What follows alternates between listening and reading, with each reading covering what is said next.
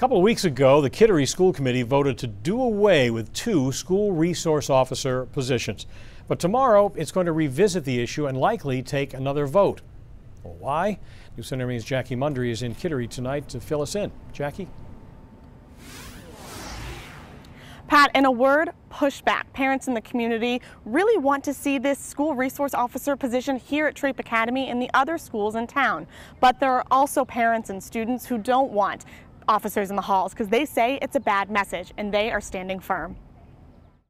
There's a serious issue in America with policing, and the presence of a police officer in an environment where students are expected to learn is very problematic. Betty Stevens went to Trape Academy for 3 years. She still lives in Kittery, and she's part of a group that is speaking out about having an officer in the schools. So is Erica Gibo, a mom and a professor of criminology at Suffolk University in Boston. She says resource officers do not reduce violent crime. They don't reduce minor infractions, and they don't reduce drug use, but they do increase suspensions and expulsions. Since the initial vote to remove the officer, a big push from community members who believe the position is important. The response has been overwhelming. That's Angela Scanlon. She says it's not only her group against the decision to eliminate the SRO, but also how the vote happened.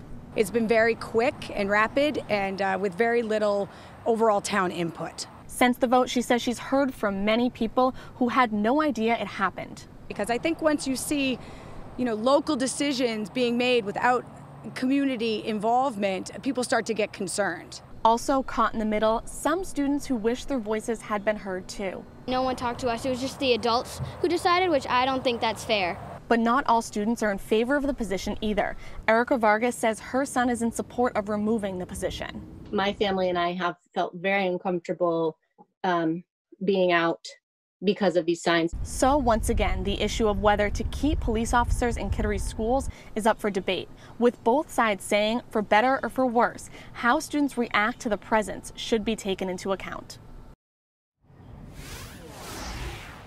So that conversation will continue tomorrow night here in Kittery. They will be able to, revisit it. And the superintendent, Eric Waddle, he was unavailable to speak to us on camera today, but he says that the district will look into a 3-year deal with the Kittery Police Department, and that includes for this coming school year. Pat.